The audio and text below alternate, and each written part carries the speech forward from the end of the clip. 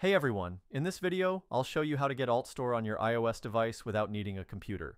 Altstore lets you sideload IPA files directly from your iPhone or iPad, and the setup is easier than you might think. I'll guide you step by step to make sure everything works smoothly. Be sure to watch the full video so you don't miss any key instructions.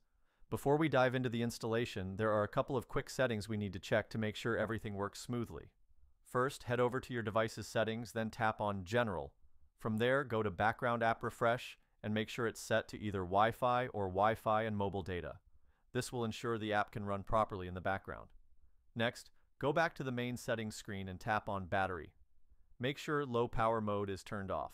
This is important because it can interfere with how the app functions. Once you've taken care of these two quick adjustments, you're all set to move on to the installation. Now that we've got the basics covered, let's move forward. Open your browser and go to titanmods.com. This is a reliable platform that offers various modded and helpful tools. Use the search bar to look up Altstore and select it from the list of results. You'll be taken to a detailed page with info like download stats and user reviews. Just hit the Download Now button and the download process will begin. The download usually only takes a few moments. If this is your first time using the site, there's one more step you'll need to complete. Don't worry, it's quick, simple, and completely free.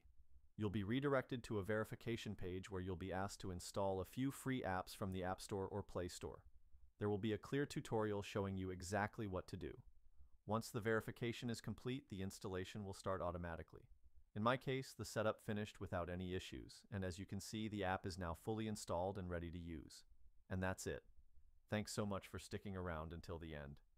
If this helped you out and everything's working fine, don't forget to give the video a thumbs up and subscribe to the channel for more useful guides like this. Got questions or ran into a problem? Drop a comment below and I'll do my best